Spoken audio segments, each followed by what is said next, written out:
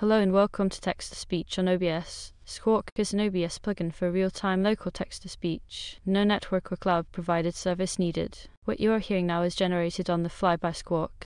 Let's see how it works.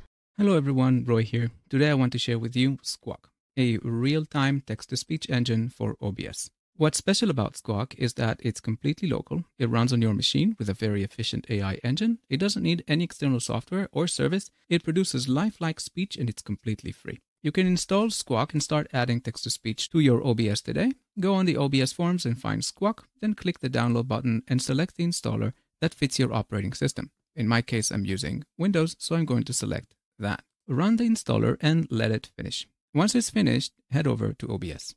The Squawk plugin will enable an option to create a new audio source called Squawk Text-to-Speech. Add this new source to your scene. In the Properties window, you will find an option to generate speech right away with a button click. Let's try that now. Hello and welcome to Text-to-Speech on OBS. However, the source can also monitor other sources or sentences to generate. You can select the text source and then, if the contents of that text source change, Squawk will automatically generate the speech. Let's try that. I will select this local vocal subtitles text source I have here in my scene, and I'm going to add some text in it. Hello and welcome to Text-to-Speech on OBS. Squawk can also monitor a text file in the same exact way. The other options here are to select the speech model. We have a long list of predefined models here with various languages. They also have multiple speakers in each model, which you can control from the speaker ID option in here. So let's select a Spanish-speaking model and generate a sentence in Spanish. Hola mundo. With the monitoring feature, you can also generate speech from incoming subtitles as well. Let's enable local vocal on my microphone here. You should now be seeing subtitles on the screen. However, we would want local vocal to output the text to a text file so that we can monitor it with the text-to-speech engine.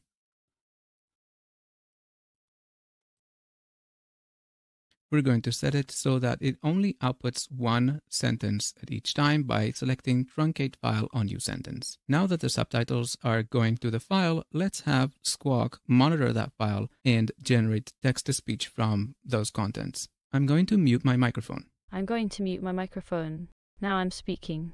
But you should be hearing generated text-to-speech voice. Let's reset back everything. The other options in the Squawk plugin is to control the speed. Let's add a sentence like so. You can generate speech faster or slower as you wish. You can generate speech faster or slower as you wish. Since Squawk will be downloading the speech models to your disk, you may want to purge those if you don't need them. They're stored in the data directory for OBS.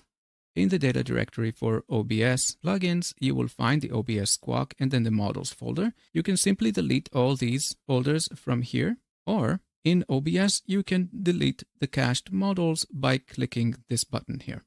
So this is Squawk. You can use it to generate speech on demand or from any incoming text data into your OBS scene, even OCR or an API call, or from any sort of automation that you have in your OBS. Thanks for watching, and I'll see you in the next video.